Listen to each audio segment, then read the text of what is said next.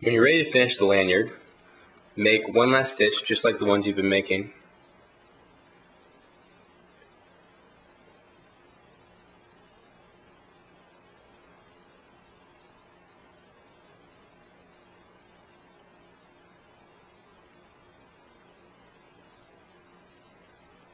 But don't tighten this one, leave it a little bit loose.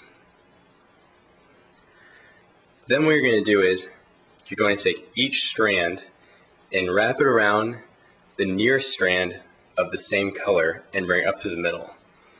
So I'm going to take this green strand, wrap it around the nearest green strand, and bring it up through the middle. Take this black strand, wrap it around the nearest black strand, and bring it up through the middle.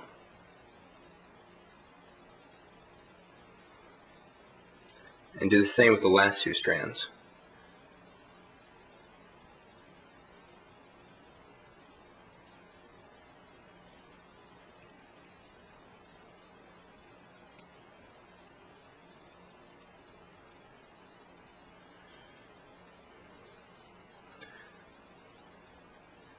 Now we're going to pull on all four and then slowly tighten each one individually.